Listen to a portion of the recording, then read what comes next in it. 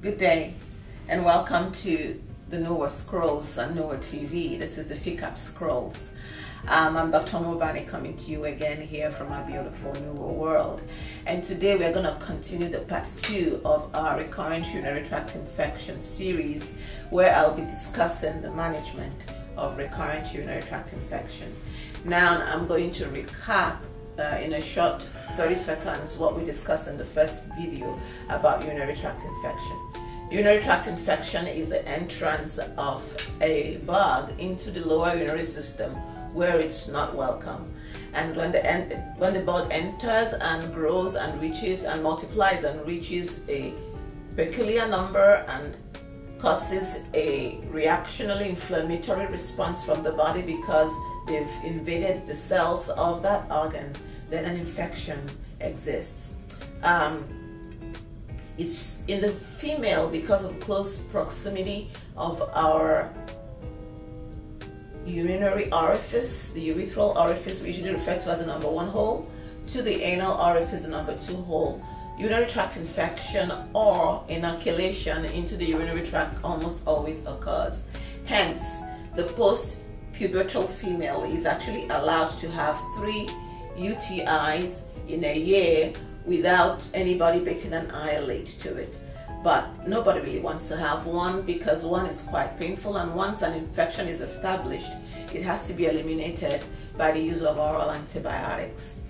When a patient has more than 2 episodes of urinary tract infection in 6 months or 3 episodes in a calendar year in 12 months, we now regard it as a recurrent urinary tract infection. And then we need to ask ourselves a question: what is happening? Why is the body not able to protect itself from invasion from these organisms and also get rid of them even when they have entered? And why is the index patient have the propensity to have these infections coming back to back, so to speak? Now, I must say that one urinary tract infection begets another. And why do I say so? For a bug to actually cause a reactionary inflammatory response from the body because of its presence in the body, it has to actually produce an enzyme called a lyase enzyme that melts, or rather breaks down, the bladder mucosa, so that the bug can gain access into the interstitial fluid that is rich in nutrients that is surrounding the cells of the bladder. This just accords more food for the bug as they've reached that peculiar level where the secretory or the product of metabolism in the urine is not enough for it.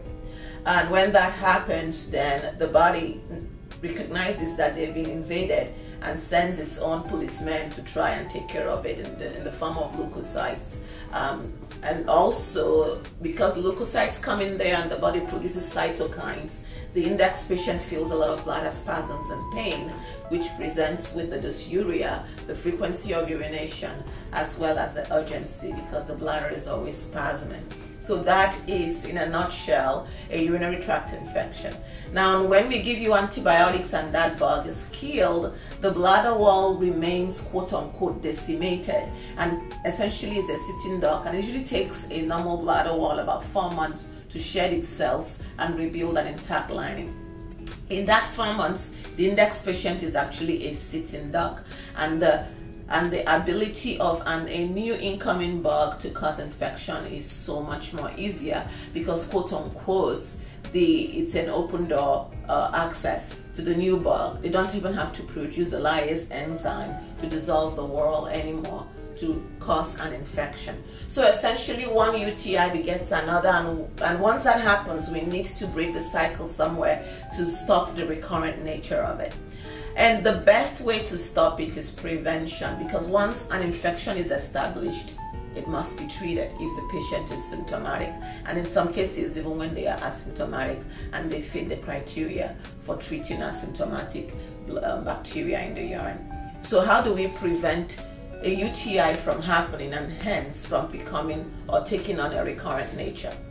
Let's look at the female perineum with the way God created it. There are 3 holes that navigate through the pelvic floor in the female. The first we regard to as number 1, which is the urethral opening, which is the opening into the bladder.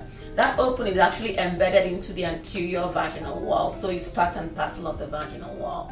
The third opening is the anal verge.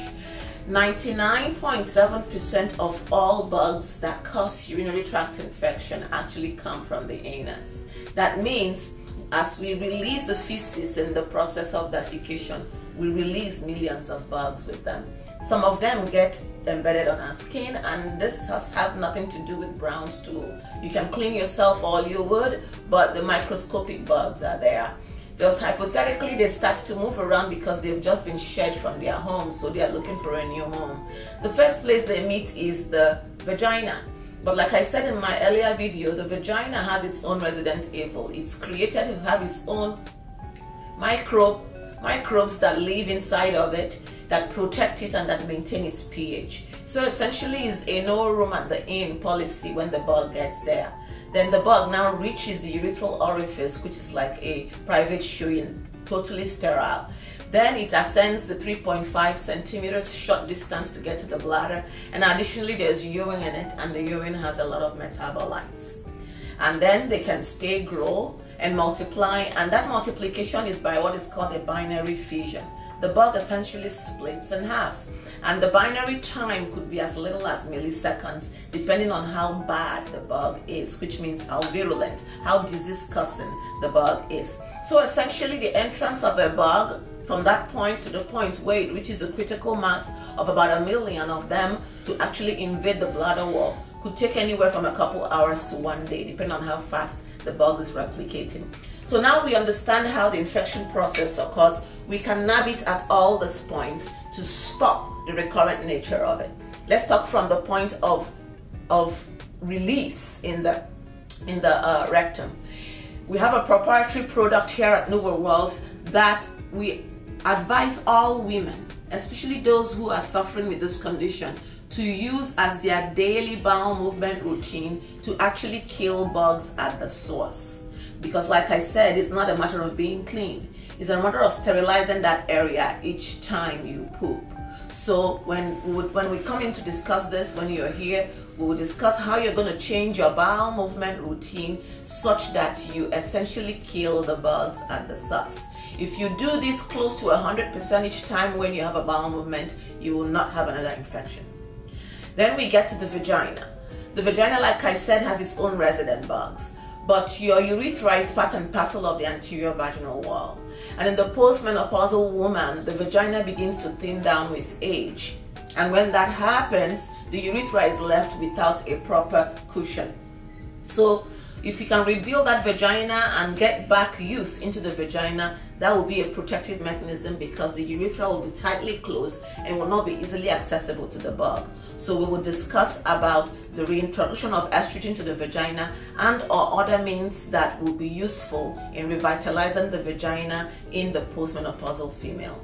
And then we come lastly to the urethra and the bladder. Remember, it's a game of numbers.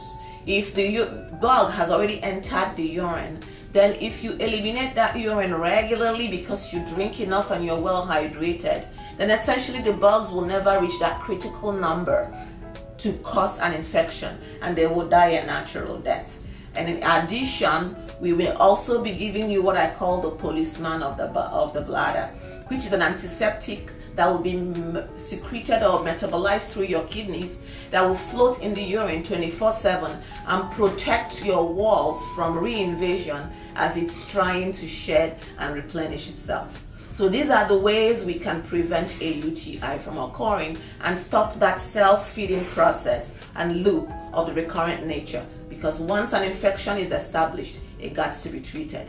So thank you for listening, and I'll see you on my next scroll. Bye-bye.